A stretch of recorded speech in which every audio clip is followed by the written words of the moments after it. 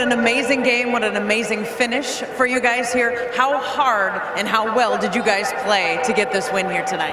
We played really hard and we played really well. We know they had really good players and we just had to make them earn every shot. And they made some outstanding plays, but we were able to counter the runs every time.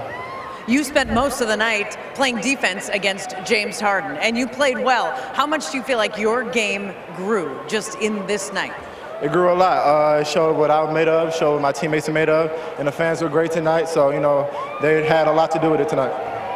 In the third quarter, you had just a tremendous run of plays, including that block of Harden's at the three-point line. Can you describe how you made that block? I just took it personal. I know obviously he's a great player and he's really good, and I just took it personal and I tried to make it as hard as possible for him, and luckily we came out with a win. You guys are now heading into the All-Star break with back-to-back wins. What kind of momentum and lift does that give you going into the break? There's a lot of lift, and we're getting back healthy, so I think the fans got something to look forward to after All-Star break, so hopefully we can get on a run after All-Star break. Awesome win tonight, Josh. All right, thank you. Josh Okogie, call me nonstop. He did not stop moving that entire interview. What a fantastic job on the offensive end and defensively against James Harden here tonight.